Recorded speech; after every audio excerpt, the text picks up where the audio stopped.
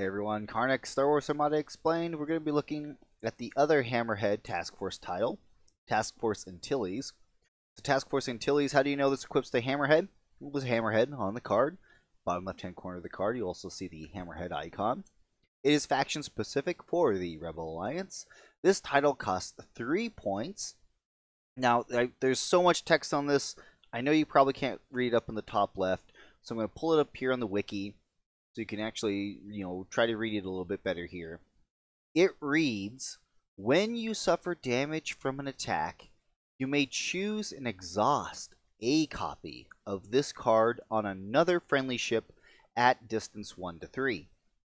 If you do, that ship suffers 1 damage, or suffers 1 of your damage instead. While this card is exhausted, you cannot spend engineering points. So, it does have an FAQ as well. It states, when resolving this card's effect, you cannot choose and exhaust more than 1 copy of this card. They are saying, when exhausting this card, you can only exhaust it once. You can't exhaust multiples.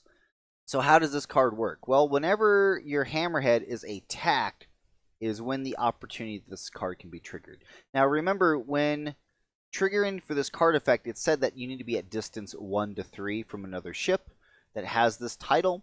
So, you don't want to bring just one Hammerhead with this title because you're not going to get any benefit from it. You need at least one other ship. And when measuring distance, remember that black is distance 1, red here is distance 2, and this orange band represents distance 3. When measuring the distance, you do not need to measure from cardboard to cardboard. Rather, you measure from the base plastic piece of the ship to the base plastic piece of the other ship, because this is not an attack. You do not measure to or from the shield dials or the plastic framing of the shield dials. It has to be the physical plastic base itself. So, like, for example, this ship here on the left, you can see there it is just barely at distance 3 with the plastic base. And for example, like this ship, is like barely outside of distance 3, so it wouldn't count. But we're going to put both of these ships, at distance 3 here. So, let's walk through the attack step. We'll say that this Hammerhead has meandered into long range of a Star Destroyer. And let's say that this Star Destroyer is throwing 4 red dice into his front at long range. So let's roll the 4 red die. And wow, so that's an extremely good roll against the Hammerhead. Why? Well, the accuracy, you lock down the evade, you've got 4 damage coming in. Now, a Hammerhead, it does have, a redirect, it does have contain. It very easily can redirect the damage at no problem, and then contain to not take a critical face-up card. However, we'll say that, yes, it is going to spend that redirect, so yes, 4 damage is still coming, but it can also exhaust a copy of this card on another ship.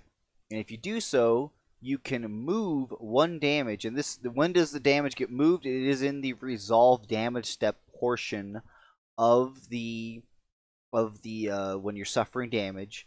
So that's when you exhaust the card. So you spend any and all defense tokens or other effects in the spend defense token step portion. Then, as you are suffering damage, that is when you then able to tap another card and you can move 1 damage. So you can move 1 damage.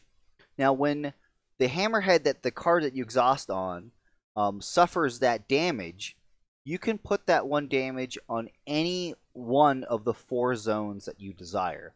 You cannot take it straight to hull, because you have to choose a zone that this damage goes to. So you choose either front, back, left, or right. You cannot choose straight to hull. Now, for example, if you have already taken like a damage on the rear, and then you choose the rear hull zone to suffer that damage, then it will go to hull. Okay, but if you have full shields, you just can't suffer a straight hull damage. You have to pick a zone where that damage is getting put into. So we'll say here that this Hammerhead on the right is going to suffer that 1 damage in the rear. Now there's only 3 damage coming in on our initially attacked Hammerhead in the middle, and he redirects to the left 1 damage, and then he suffers 2 damage to the front. Now he no longer needs to use his contain because the 4 damage one got shuttled off someplace else. The other 3 got absorbed by the shields, and he's good to rock and roll. Now remember, when this card is exhausted on any of your other hammerheads, they cannot spend engineering points.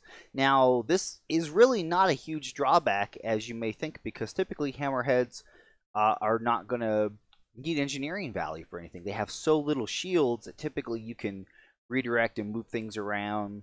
In some rare instances, maybe you'll have a repair token. You can move shields, but I mean, generally you can. This is not a very, very big drawback. And where this title can be so powerful is not only helping these hammerheads survive a shot that otherwise normally, would put damage into their hull zones. It helps spread that damage out a little bit. And it also makes them so much more survivable against squadrons. A group of 3 or 4 hammerheads, even though squadrons may all be picking on one hammerhead, being able to shuttle off that damage to other hammerheads keeps all of your hammerheads alive much longer. Now, at some point, depending on how many rounds that this has been ongoing on, all your shields are going to get sucked off all your hammerheads, and when anything does look at them and hits them, they explode because they no longer have any shields. But for that initial, entrance into the fray, this title is very good, in my opinion. So that is Task Force Antilles. There is no other crazy interactions or crazy things going on. Again, it's you be at distance 1 to 3 of another hammerhead. When you are attacked, right before you suffer damage is when you exhaust the card on a different hammerhead. That's not the defending hammerhead. You shuttle 1 damage over there. Again, it takes the damage on any of the 1-4 hull zones. It has to be on shields first, but if you choose a zone that doesn't have any shields, then it can take it to hull. And it is a damage. There's no critical effect tied to that at all, I should point out. And again, just remember that a card that is exhausted on a hammerhead, if it activates, it cannot spend engineering points. And that's, Task Force Antilles. So, but of course, if you feel like I got anything wrong or something's not correct, please be sure to point it out to me. Let me know. I try to make sure I have the most correct information and, to have this all out here for you guys. I'm getting so excited for Gen Con. We're getting only a month away. We're getting so close. I'm so excited to see you all. I'm going to be holding a meet and greet on Thursday morning. We probably will have a lot to talk about after the in-flight report that's done on the Wednesday. Just huge plans, huge things going on. I'm going to have a SWAE talk at some point in July. I'll sit down and we'll go over some stuff. But anyway, thanks for watching the video. And like always, I'll catch you guys next time.